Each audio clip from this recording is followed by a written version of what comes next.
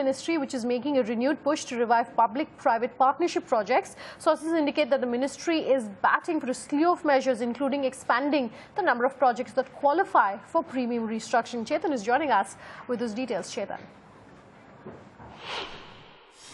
Well, yes, the Narendra Modi government is taking all measures to revive the infrastructure sector.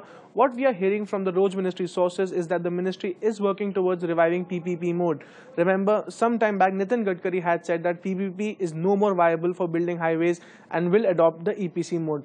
However, the Roads Ministry and NHAI have come up with measures to revive the PPP sector, like the government has permitted NHAI to set up infrastructure debt funds to facilitate flow of long-term debts to infrastructure. The government has started to streamline the process of land acquisition, and several proactive measures are being taken to simplify norms for environment clearances. The government has allowed complete exit to equity investors for all concessions post-completion of project. Lastly, a mechanism for speedy resolution of long-pending disputes in EPC and PPP both projects is being put in place. We will now, of course, have to see how successful these measures turn out to be in reviving the PPP sector. Back to you.